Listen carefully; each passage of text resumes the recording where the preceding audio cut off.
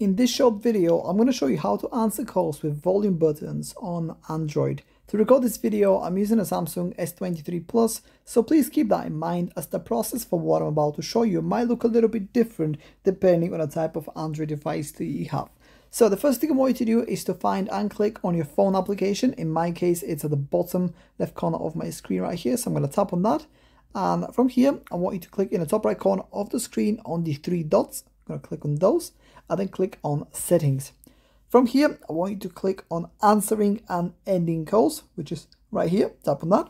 And since we are going to be answering calls with volume buttons, we want to enable this widget right here. So I'm going to tap on that.